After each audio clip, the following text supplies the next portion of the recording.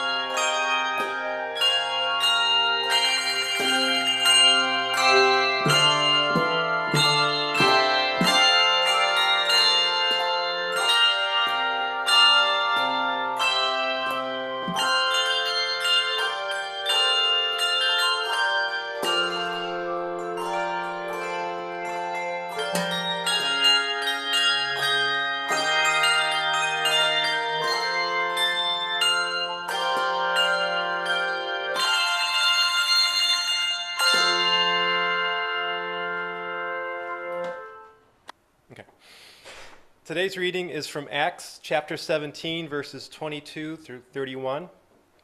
Paul then stood up at the meeting of the Areopagus and said, "People of Athens, I see that in every way you are religious. For as I walked around and looked carefully at your objects of worship, I even found an altar with this inscription, 'To an unknown God.' Excuse me. So you are ignorant of the very thing you worship. And this is what I am going to proclaim to you. The God who made the world and everything in it is the Lord of heaven and earth, and does not live in temples built by human hands. And he is not served by human hands, as if he needed anything. Rather, he himself gives everyone life and breath and everything else. From one man he made all the nations, that they should inhabit the whole earth, and he marked out their appointed times in history and the boundaries of their lands.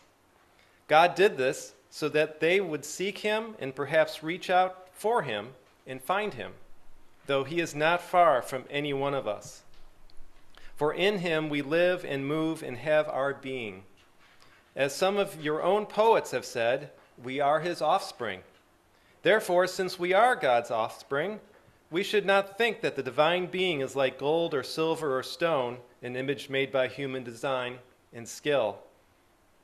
In the past, God overlooked such ignorance, but now he commands all people everywhere to repent. For he has set a day when he will judge the world with justice by the man he has appointed. He has given proof of this to everyone by raising him from the dead. This is the word of the Lord. Now, one of the main question in life is, where is God in all this?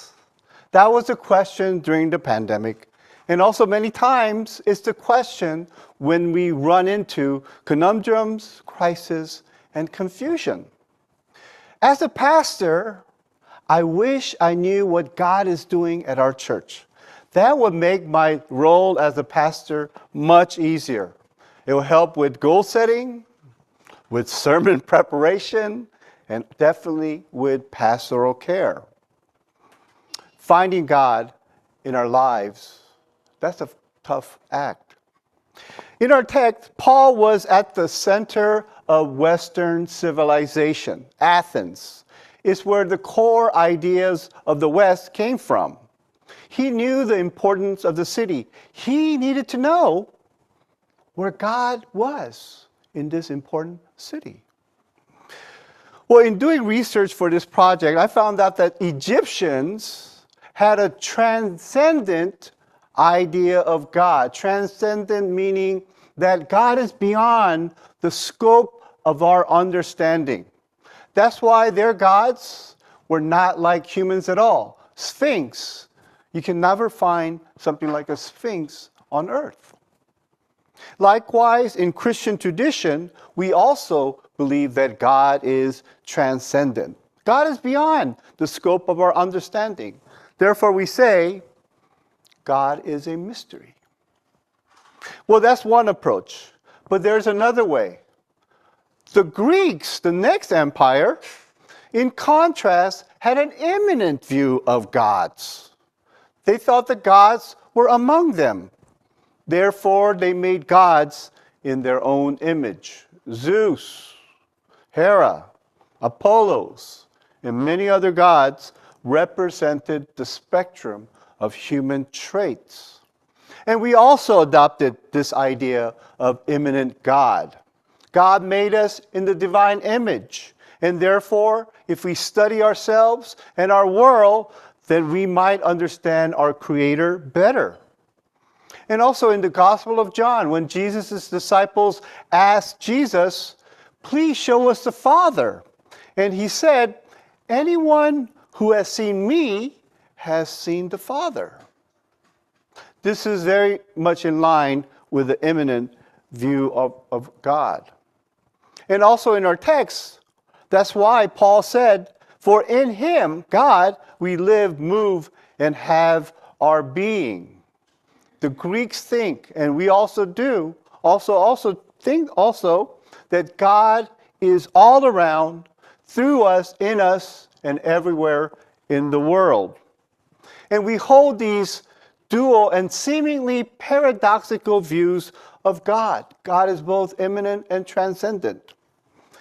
One of the joys of our faith journey is discovering the immanence of God. We see God.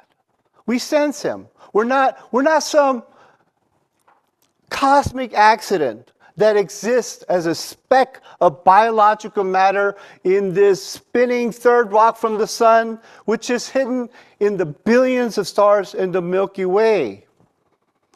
Actually, we've been placed here for a purpose, and we are beautiful expressions of God. God is with us and is actively engaged in the affairs of humanity. However, the transcendence of God smacks us in our face. All of a sudden, we can't figure out where we are because we don't know where God is. Remember those days during the pandemic where you didn't even know what day of the week it was? I didn't have a clue what month it was. Sometimes I had the wrong year. It was so confusing. That time, and sometimes now, God's absence seemed greater than his presence. Well, this happened to the eminence-loving Greeks. They created mythology as a way to explain their world and themselves. But they had this one little problem. There was something they couldn't understand. There were some areas that was beyond their understanding. Therefore, they set up an idol to an unknown God. The title of my talk is The Obscure Corner Where God Resides. I'm not trying to put God down or diminish God's importance in our world. My point is that God is with us, the immanent God. But however, due to the transcendence of him, we get frustrated.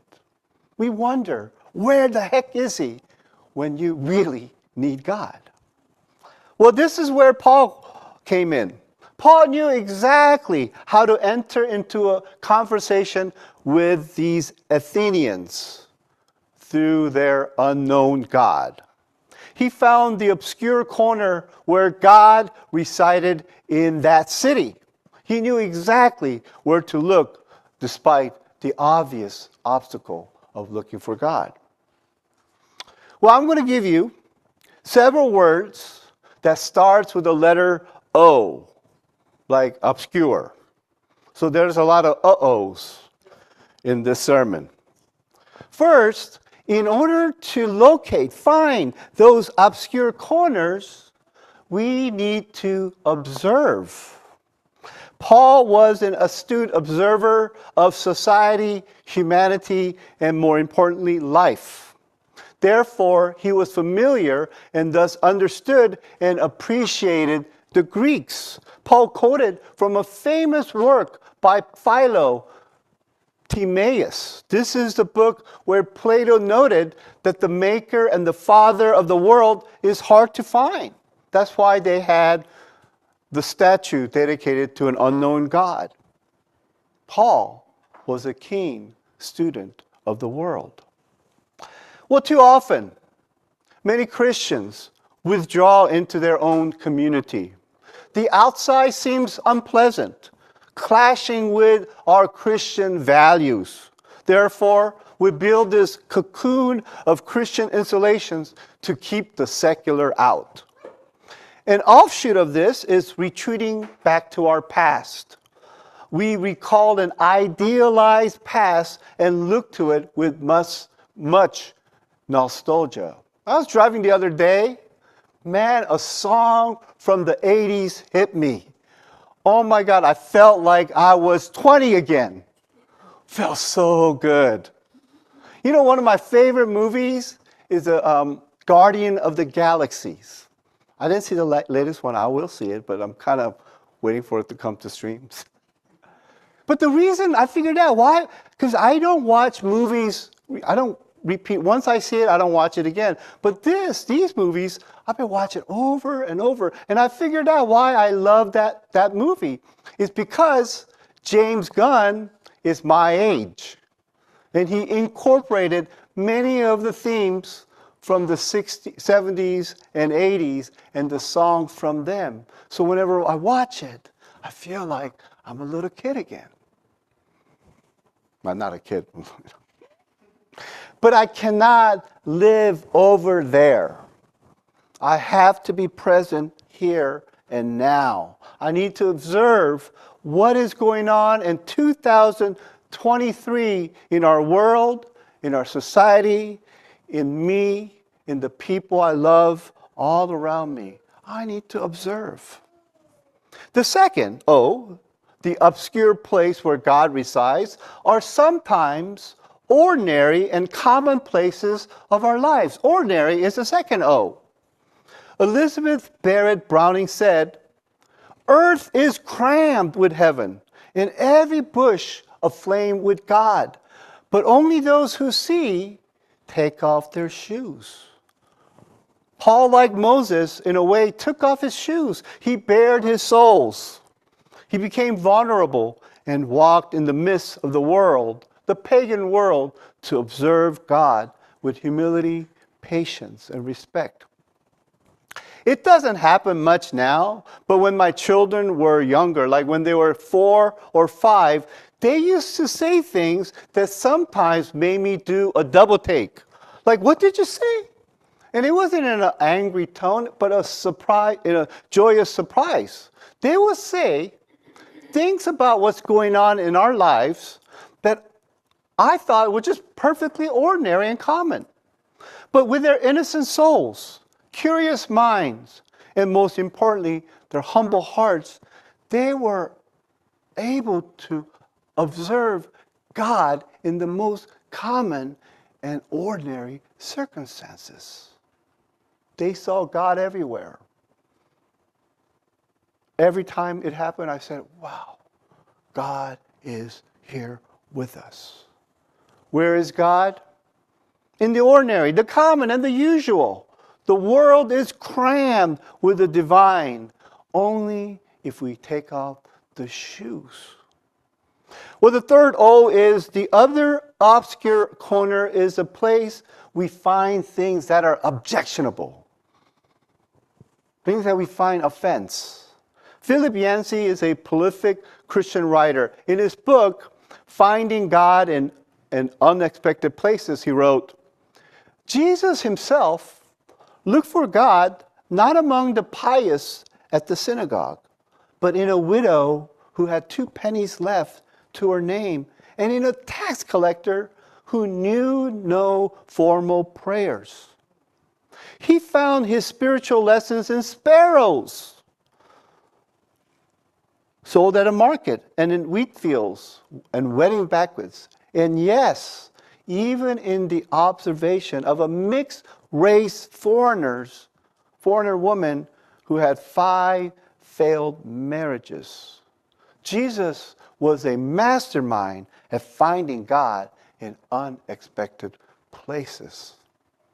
Oftentimes, I find God where I least expect it.